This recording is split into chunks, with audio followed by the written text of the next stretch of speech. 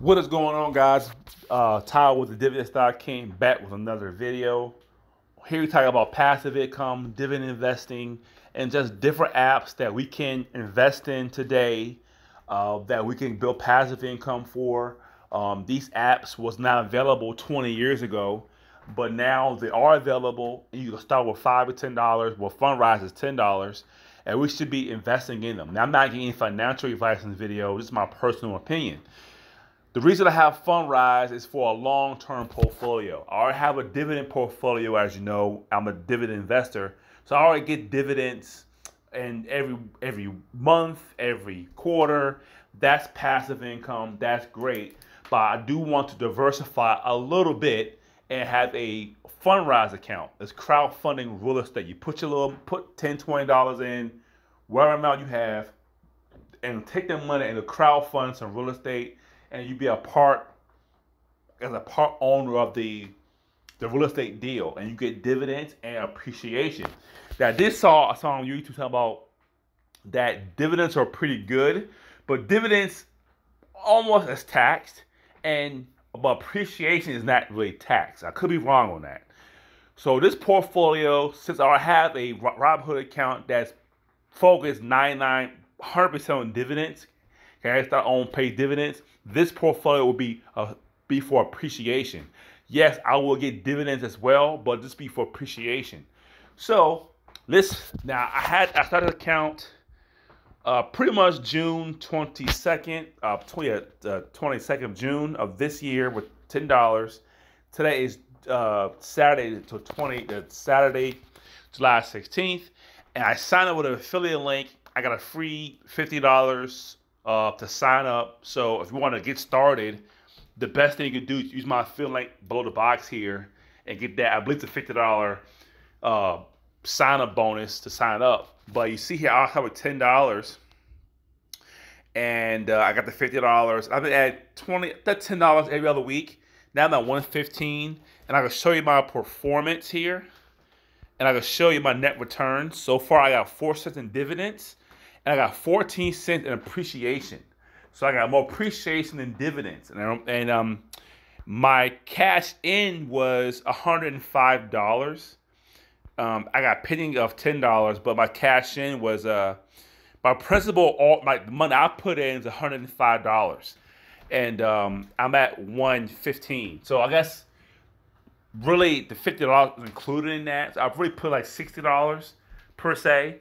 So my link below, you could sign up and you get, I believe, a $50 sign-on bonus. But the principal is included with that $50 bonus. So I really put in like $60.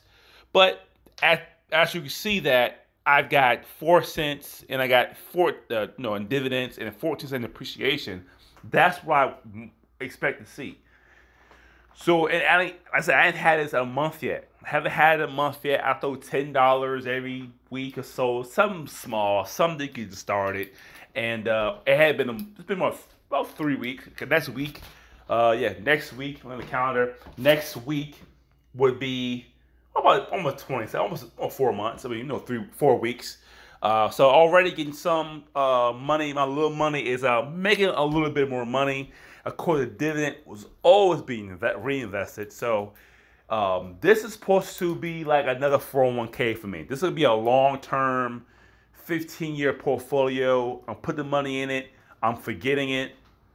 That's why I'm doing like $10, $20 every time I get paid. Not a lot of money, but a little bit to get started.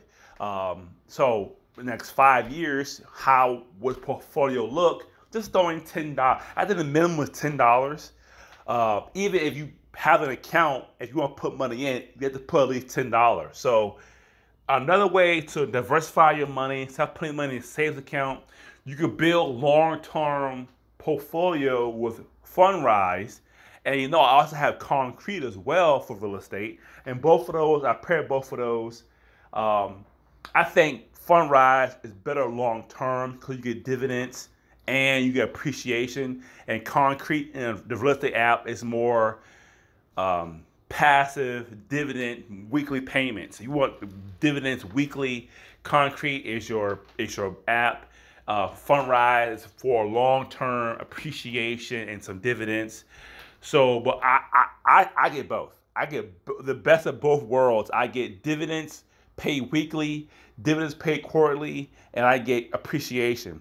And I had paired that with my dividend portfolio of Robinhood. I'm getting dividends weekly and quarterly. So I'm getting constant cash flow coming in with only 3 apps: with Fundrise, Concrete app, and I have a Robinhood app. So I'll link Fundrise below, and I'll also link Concrete as well if you want to join Concrete as well. Both are, in my personal opinion, they're good apps.